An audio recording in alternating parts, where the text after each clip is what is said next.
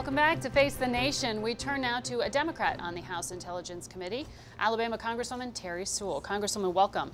Thanks so much, Margaret. Now, the accusation is that Democrats were chomping at the bit to impeach, but you say you were actually very reluctant to move ahead with this. Well, you know, look, it's not because I didn't think that there were really unpresidential behavior by this president from moment one, but because I was worried that it would get us sidetracked from other more important items for the American people. But I do believe that we've crossed a Rubicon here. I do believe that this whistleblower allegation is so serious, it gets to the very heart of our nation's democracy, the integrity of our elections.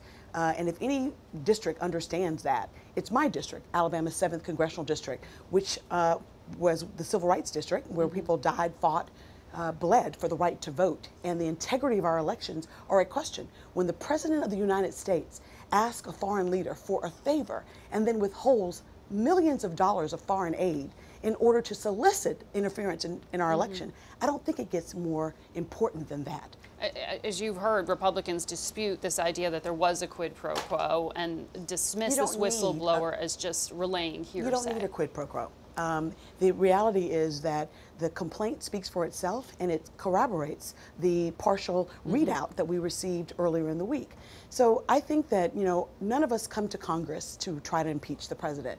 I know the people elected me to go to Congress to lower prescription drug prices for them, to make sure that we have an equal level playing field when it comes to education. But I think that we find ourselves at a very sombering moment in Americans' history. And we can either choose to live by the oath that we took, which is to uphold this Constitution and get to the bottom of what's going on. We need to understand that what the Speaker has done is initiated an inquiry. An inquiry. And obviously, the roadmap is the complaint. It raises lots of concerns as to the extent of this president's portrayal, and we need to get to the bottom of that. We need to do so in a deliberate manner.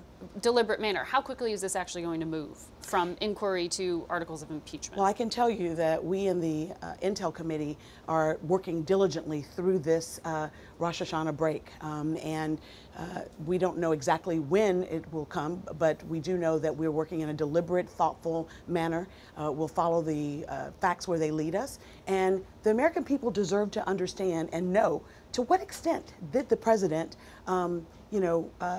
interfere in our elections, and to what extent has it been a cover-up? I think all of those things are, unfortunately, we're at this moment in American history, but we need to live up to our oath if the president's not going to live up to his.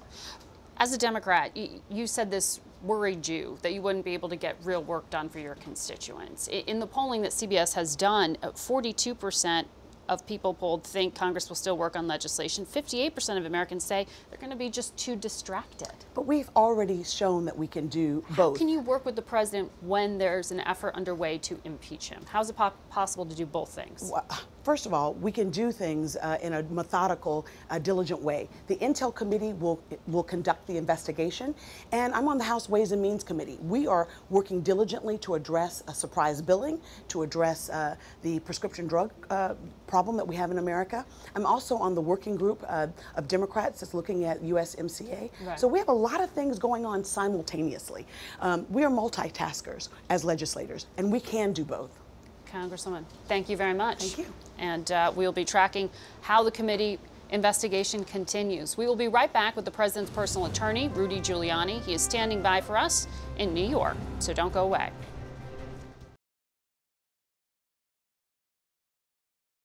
We're back now with President Trump's personal attorney, Rudy Giuliani, who is called a central figure in the whistleblower complaint. He joins us from New York this morning. Mr. Mayor, thank you for joining us. Thank you, Margaret. Why wouldn't the president reach out first to law enforcement, to his own agencies, if his concern was truly about corruption? Why bring this up in a phone call with the leader of Ukraine? Well, this goes back actually to November of 2018. I wasn't asking for this. Someone came to me, a very well-respected investigator, American citizen, and told me that in Ukraine there were a number of allegations of interference in the 2016 election that appear to be real and truthful, unlike the Russian collusion hoax. And that it was very ironic that Hillary Clinton, the Democratic National Committee, our embassy there, was collecting dirt going back to the early part of 2016 on the Trump campaign, on people who operated in the Trump campaign, on the president, and that there were witnesses, quite a few of them, that would support this. And they've been trying to get it to the FBI for a year to a year and a half, and they have been frustrated in doing so. So having gotten that, as his defense lawyer, I had to pursue it. They would not talk to the FBI because the FBI director appointed by President Trump, you're saying, refused to look at this? I didn't say he refused to look at it. I You said just said they the were FBI afraid. wouldn't look at it. I said they were afraid to go to the FBI because they had been turned down so often. And one of the central figures in it is a FBI agent who appears to be involved in the gathering of dirt, work with a particular company owned by George Soros that was collecting this information. That company is one of the companies where Biden's bribery of Poroshenko, he got that case dismissed. People were ignoring that Biden played a role in getting these collusion allegations covered up by having the case against Antac dismissed. So it was all one piece. The reason I investigated it is, as his defense lawyer, it's my job to show if there's an alternative explanation that proves him innocent. Well, I got it to the point, let me finish. I got it to the point of affidavits. I put them all online. Here's one of them. Well, sorry, can we finish on the first point you brought up? Because this is very complicated, Mr. Mayor. I want to respond to what you just laid out. No, I want to actually, I want to bring up to you. No, we did. Actually, CBS News and our partners, BBC, in Ukraine, went to the Prosecutor General to ask him specifically about the Biden questions you're raising, the current one. Let's play the clip, please. And I told Mr. Giuliani, okay, if you start your investigation in the United States, we can officially help you. According to international law, we will give you legal international assistance. Have you got any evidence that Joe Biden acted in any way which supported Hunter Biden's company, Burisma? It is not my jurisdiction. But have you got any? It is not my jurisdiction. I can't do nothing which is not connected with Ukrainian law. So under Ukrainian law, you've got nothing? Nothing. So that was Sergei Lysenko, who is one of the advisors to the current president. We also spoke off camera to the prosecutor general, who said there was no evidence there. Margaret, this is exceedingly embarrassing. Mr. Lysenko has been fired by the current president. Mr. Lysenko is exactly the prosecutor that Joe Biden put in order to tank the case. And it is suspected you met with him repeatedly, he says, about this. Well, he's not the current prosecutor general. Right, I know. I said the prosecutor general. We spoke with off camera as well, and he had to the Washington Post and other organizations said that he didn't have evidence. Maybe you all are so blinded because this is a Democrat. You're not doing your job properly. The prosecutor general you should have spoken to is the one who was fired, who has said in this affidavit that he was fired specifically because he was investigating Joe Biden's son. This has been online for 6 months, and the Washington media just closes their eyes to it. That's the wrong prosecutor general you're talking to. The prosecutor general you're referring to there is Victor Shokin, and that is online, and you shared that with our team, and we did look at it, and he was called to be fired, not just by the United States, but other organizations who said he wasn't investigating. In fact, he was fired for the thing you're saying he wasn't doing. But Margaret, he says the opposite under oath. In an Austrian court, you're showing there, yes, and that's a court filing on behalf of another individual who's facing extradition to the United States. I invite your reporters, who I'm sure are interested in digging out corruption, to see if this isn't corroborated by 3 other prosecutors who say the same thing. The one that you interviewed is the one who was corrupted. And there are a lot of allegations about I want to ask you about something that has developed in the past few hours, including against Soros. I want to ask you, because you may have direct knowledge here, since you have said Kurt Volker, the U.S. envoy to Ukraine, set up those meetings, you said, for you with Ukraine's leaders. He has resigned. Do you know why? I don't know why Kurt resigned. I mean, he's being deposed this week. Kurt did his job honorably and decently. I think there are a lot of people in the State Department who maybe have questions about what he did and why he did it, but I should tell you, he wasn't the only one. He was joined by another ambassador who talked to me, debriefed me, gave me information about what to ask Mr. Yermak. Who is that? I did not do this on my own. I did it at the request of the State Department, and I have all of the text messages to prove it, and I also have a thank you from them from doing a good job. Who sent you that? I don't know why the State Department is running away from it. Did Secretary of State Pompeo know you were doing these things? Did he ask you to do these things? He did not. Mr. Volker did, and then Mr. Sondland did. But when I talked to the Secretary last week, he said he was aware of it. He told me that he was aware of it. So you're saying the Secretary of State didn't instruct you to set up these meetings, but he knew what you were doing when you were meeting with members of the Ukrainian government? No, I'm asking you to clarify that. What exactly did Pompeo know? I think I clarified it, but I'm happy to say it again. Please do. On July 19th, 2019, Kurt Volker called me, text message to prove it. I put it out last week.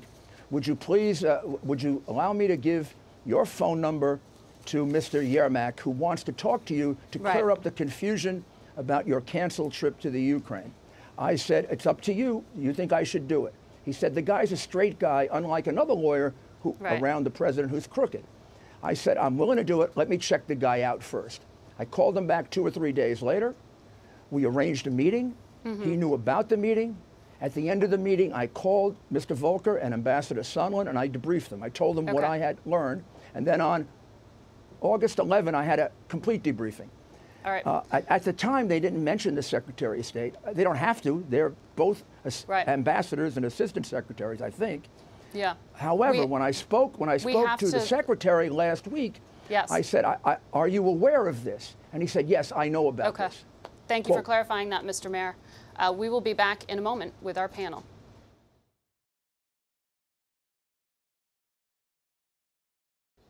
It's now time for some analysis from our panel. Adam Entus is a staff writer at The New Yorker. Paula Reed is a White House correspondent here at CBS. Michael Morell is a CBS News senior national security contributor and a former acting director of the CIA. He also served as an advisor to Hillary Clinton's campaign in 2016.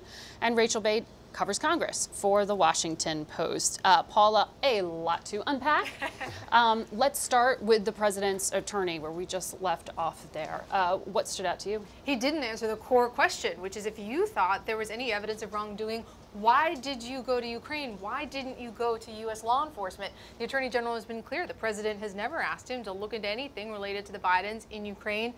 Rudy Giuliani has presented this affidavit. There are other officials who give a differing account. But at the core of this is if you think there's a problem, why wouldn't you go to the FBI? Why wouldn't you go to the Justice Department? Or are you just trying to sow questions and seeds of doubt in the absence of any true evidence? And in that partial call transcript, the Attorney General is mentioned a few times by the president. But what you're reporting is that there was no actual contact that happened?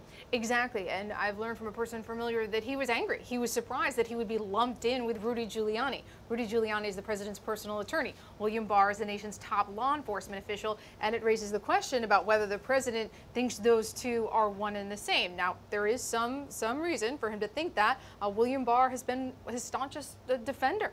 The way he handled the Mueller report, very favorable to the president, but now it's up to William Barr going forward to try to allay any of those concerns. Mike, you know Russia, you know Ukraine, you know what happened at the time. When you hear this sort of retelling of history and what happened during the Biden-Obama years, what are you hearing? What stands out to you? What do we need to know? What stands out to me is that there is a complete absence of clarity here, right? So there's this image that the vice president acted on his own. No, he was the point man for administration policy, interagency agreement across countries that we needed to pressure Ukraine to get tough on corruption. He wasn't freelancing. He was not freelancing. The second is that there's a deep irony here, right? Is that the investigation of Burisma was on hold.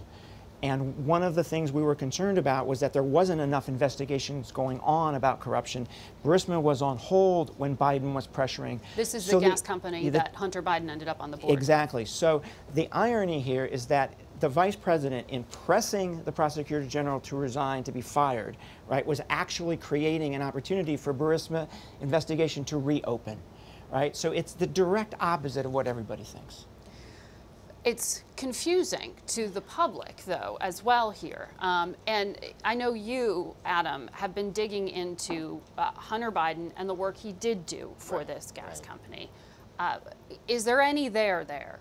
Well, I think there's two issues. One, should Hunter have taken this position when his father was, vice president, playing a key role in shaping policy towards Ukraine? Should some of Biden's advisors or White House officials or State Department officials have said to Joe Biden or said to Hunter Biden, you know what, you really shouldn't be on this board? That never happened. So I think that's a legitimate question. On the issue of whether Joe Biden used his office in order to have Shokin, this prosecutor, fired, I spent a lot of time looking at this. Much of what I see is the opposite. The oligarch who recruited Hunter to be on this board, when Shokin was the prosecutor, he was in Ukraine. He felt safe, according to former board members. He didn't feel like he had he was in legal jeopardy at all. It was once Shokin was fired and Lutsenko, who was the person who you interviewed here, took over as the prosecutor. That's when the oligarch, Zlochevsky, decided to leave the country. He went to Dubai at that point because that's when he was concerned that he might actually be prosecuted. So really when Shokin leaves, that's when the oligarch feels like he's actually in jeopardy. Rachel, you heard Senator Graham on this program fully defend the president here. This is someone who knows the details of this region, these policies. Are other Republicans standing by the president on this fight? Yeah, I mean, largely the party is sticking with the president right now. We are seeing little cracks begin to emerge. I will say privately, we hear a lot of griping from lawmakers on the Hill who are wondering why the president put out this transcript to begin, Louis, and think that there is something that really is damaging. We have seen a couple of Republicans start to crack. Mitt Romney, for example, came out and said that this was disturbing, sort of unacceptable. We saw Republicans in a hearing last week, Mike Turner from Dayton, Ohio, say that this sort of action, asking a foreign leader to investigate a political adversary that would benefit you, is point blank not okay. But there's a difference between some Republicans, and I can probably count them on one or two hands, who are willing to say that this sort of activity is not acceptable, and actually saying that this is an impeachable offense. We saw a really interesting sort of flip-flop over the weekend with a Republican from Nevada, Mark Amadei. He had been talking to reporters on Friday saying, let's see where this goes. He was asked about the impeachment inquiry, and it seemed like he was supporting it, saying, this is an investigation. There are concerning allegations here. Let's see where it goes. Well, within 24 hours, he totally walked back on that and said, I was never supporting the impeachment investigation. And again, this is just showing that this is a party that sticks with the president, who is very popular with their base. Mike, the whistleblower, as we've been reporting, came from the intelligence community. And yet you have Republicans saying everything laid out in that complaint was just hearsay. From the work you saw that was then made public, does that look like it's based on just hearsay? So the whistleblower seems to me to be highly credible. Whistleblower made a number of allegations. We know that the first allegation, that the phone call was made and the ask was made about investigating the vice president, was 100% correct. The whistleblower lays out not just the fact that they received this from one source, but multiple sources. The whistleblower complaint is detailed, it's compelling. We still need to look into the other allegations, but I think the whistleblower is highly credible. In other words, this looks like an analysis product that an agency would produce. So when I read it, I said, this is a high-quality piece of CIA analysis. This person was well-trained. They're highly skilled. I was kind of proud of the product, right, and looking at it.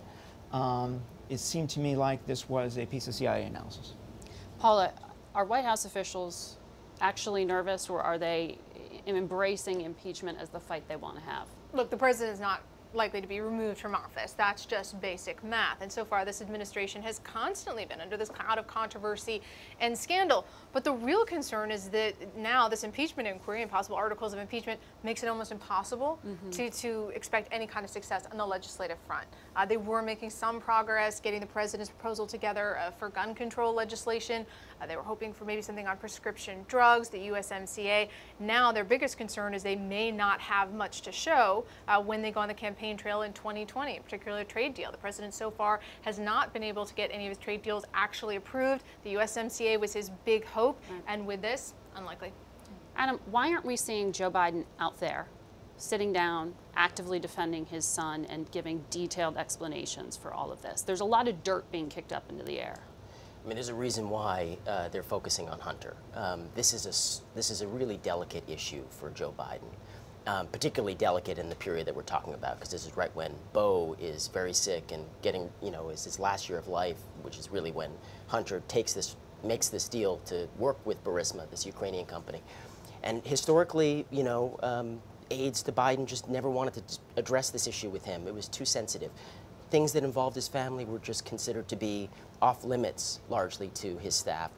And I think to a fault, he, was reluctant to really say anything to his son, about the appropriateness of some of his business choices. And the way they dealt with it was like a don't ask, don't tell policy, where Hunter wouldn't tell his father about his activities, and Joe Biden wouldn't ask. And so they just had this area that they didn't discuss, and that kind of allowed this thing to sort of stew.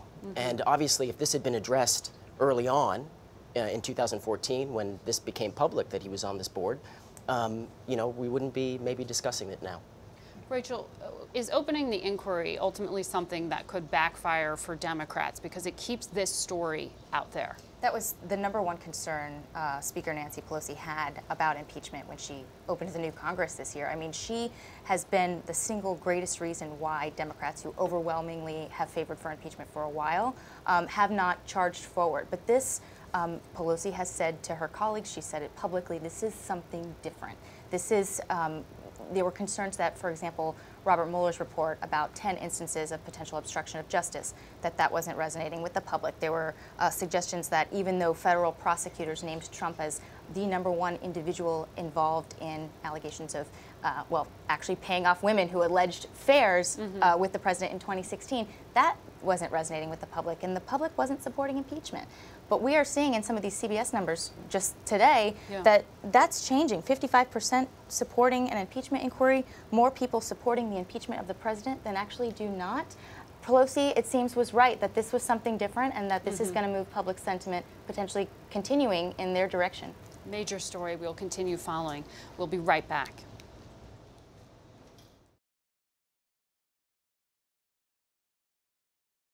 That's it for us today. Thank you for watching, and thank you to the Jones Day Law Firm for hosting us. Until next week, for Face the Nation, I'm Margaret Brennan.